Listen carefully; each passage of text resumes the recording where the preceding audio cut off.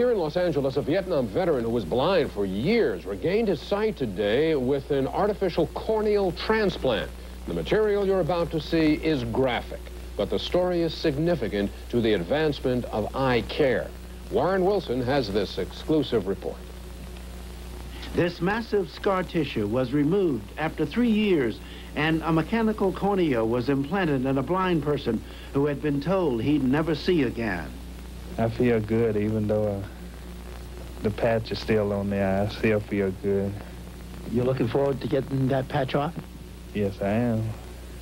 Earl Carter had survived 10 years in Vietnam, but was blinded when boiling Drano was thrown in his face after he returned home. What you'll see next in this room here are dramatic results of medical advances which may apply to thousands of people. He had undergone surgery just 24 hours ago and was now facing one of the most important moments in his life.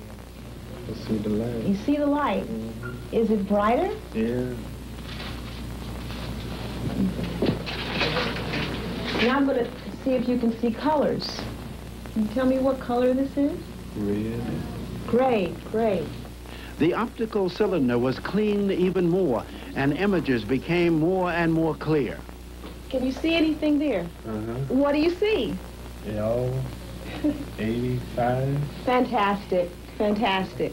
Okay, well, the operation is a success, and we can offer this operation to patients who've been previously blind and who've been told there is no hope if the blindness is due to corneal scarring. As you see, it works. I feel overjoyed, happy, just really happy. Doctors say it is possible that Carter will regain his 20/20 vision.